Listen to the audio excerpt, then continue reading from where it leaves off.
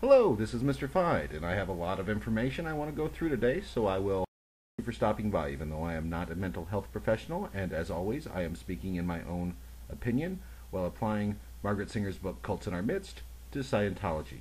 We left off talking about 3 categories in the process of mind control, and those are unfreezing, change, and refreezing. And I would like to go into Singer's subcategories. There are 6 of them, and we will of course start with number 1. Number 1. Keep the person unaware of what is going on and how they are being changed one step at a time. If you remember earlier in Chapter 3, I mentioned how if a frog was placed in water of a comfortable temperature and the heat was slowly turned up, he would be boiled alive without knowing it. The same applies to cultic groups. These groups are peer model groups. When you go into a group as an outsider, things seem a little strange. When you get used to the environment, it is actually because you are being adapted to their ways of doing things.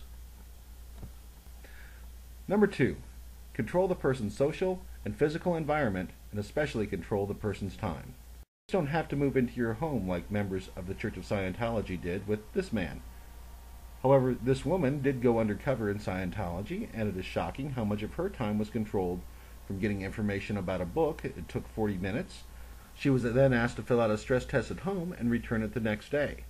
Upon returning, after an hour wait, she felt her personality was attacked for an hour and received several hours worth of classes before a hard sales pitch that ended well after business hours. When she said that she could get money, but it would take a little time, they were quick to offer suggestions to get it sooner.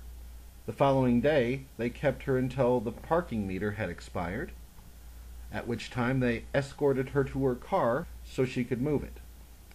She then was escorted from office to office for the rest of the day, and even escorted to the restroom. This is standard procedure according to Stuart Boot, who was formerly 5th in command of the same mission. This seems to fit the model in Scientology, but we will discuss that a little more later. Number 3. Systematically create a sense of powerlessness in the person. One way to make a person feel powerless is financially. However, people of any financial level can become victims of thought reform if removed from a support system. This does not need to be friends or family, even though the thought of losing those could be very traumatic, and Scientology has ways of handling those problems.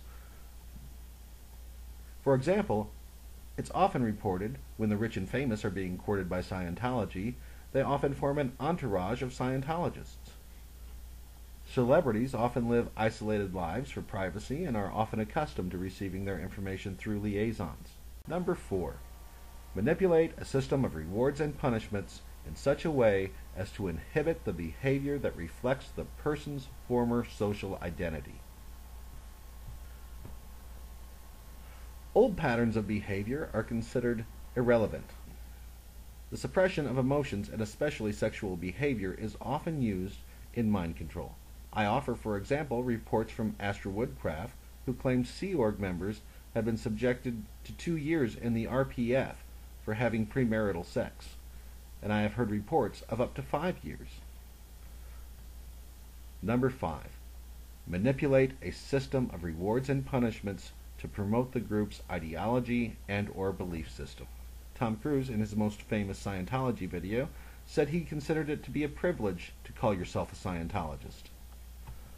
I also would like to point out this video called Tom Cruise's Secret $100,000 Birthday on the Free Wind, and I have no idea what it takes for a Scientologist to enter one of their many celebrity centers.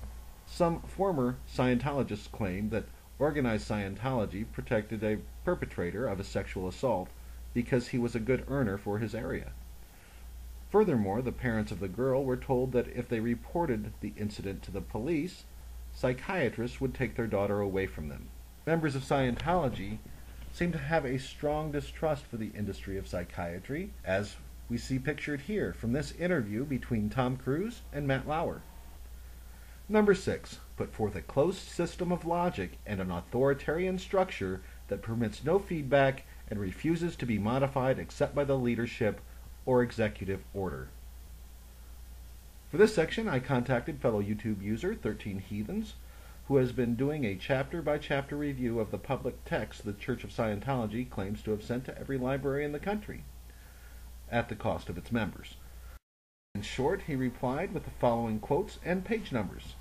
So if your local library is one of the few that is actually stocking the books, you will easily be able to check to be sure none of the quotes are taken out of context.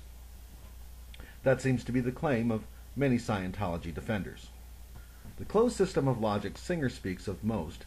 The problem that you are having cannot be with the organization. It can only be because you are not following the group's teachings, or in Scientology's case, the tech, correctly. At this time, I would like to discuss what Stacy Brooks, a well-known Scientology critic, claimed that Scientology critics found the most disturbing about the practices of Scientology, and that would be the TRs. Although we touched on them briefly when discussing people's time could be manipulated, this strong claim made me want to take a closer look. And although my knowledge of thought reform is limited to what can be described in Lifton and Singer's books, when watching two former members demonstrate, I could not help but think that the process looked familiar. The TRs are practiced in the following way. Two people sit in chairs across from each other, as perfectly still as possible, and when the recipient of the TR makes the mistake, he is immediately corrected. This process will go on until the instructor is satisfied, and I am told that it could last for hours and sometimes even days. Many people say that this reminds them of hypnosis, although I can see where they could draw that comparison. What it reminds me of is dog training. I have a friend who is a professional dog trainer, and I am told that dogs instinctively have a pack mentality. In order to have a happy dog, he needs to know his place in the pack. Some dog trainers will stare at the dog until he looks away, showing him their dominance. Humans have been trained by society to show different levels of dominance in different situations. Most learn to take charge in some situations, and also learn to let others take charge in other situations, especially if it's something completely foreign to them, or they have paid a lot of money and want to get the most out of it. When training a dog, all that's needed is patience and immediate correction when the dog does not do what is expected of him. I have a link to this quick demonstration of dog training in the info box. If you feel like you have been negatively affected by the Church of Scientology, there are places you can go. Lawrence Willersheim has set up a website called FactNet that can give you much better information than I can offer. He also has a video message posted on YouTube. You can see that message by typing in the title of the video you see above his picture, and there is also a link to both the video message and his website in the info box. Please stop by next time when I will be starting Chapter 4 of Margaret Singer's Cults in Our Midst. I'm Mr. Fide.